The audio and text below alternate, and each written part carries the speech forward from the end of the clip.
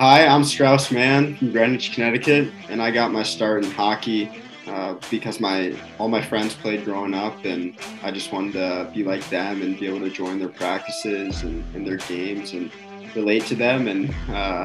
then I just started playing at a pretty young age, and eventually turned into a goalie because our team's goalie went down, and they need someone to play at like 10 years old, and I had a little experience in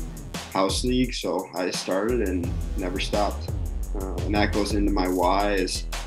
I love to play hockey, and I especially love to be a hockey goalie. I think it's one of the hardest positions in all of sports, both mentally and physically, and I love to just challenge myself every day, push my limits, and grow as a player and a person, and